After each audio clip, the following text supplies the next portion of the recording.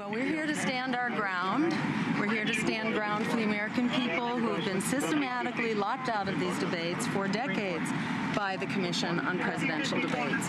We think that this commission is entirely illegitimate, that if democracy truly prevailed, there would be no such commission, that the debates would still be run by the League of Women Voters, that the debates would be open with the criteria that the League of Women Voters had always used, which was that if you have done the work to get on the ballot, if you are on the ballot and could actually win the Electoral College by being on the ballot in enough states, that you deserve to be in the election and you deserve to be heard, and that the American people actually deserve to hear choices which are not bought and paid for by multinational corporations and Wall Street. Ladies and gentlemen, you are obstructing the vehicle of pedestrians and traffic. If you refuse to move, you are subject to arrest. Remove them, bring them back to the restroom, please. Come on, man. Step up, please. Stand up. We'll help you out. Come on. Thank you, man. Thank you, ladies. Watch the flag. Please.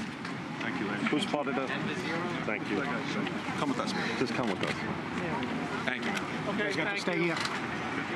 All right, everybody, we're going to ask you to please move back. Okay. Well, I'd say this is what democracy looks like in the 21st century. I'm afraid it's going to take some politics and courage here to get our democracy back. So, more to come.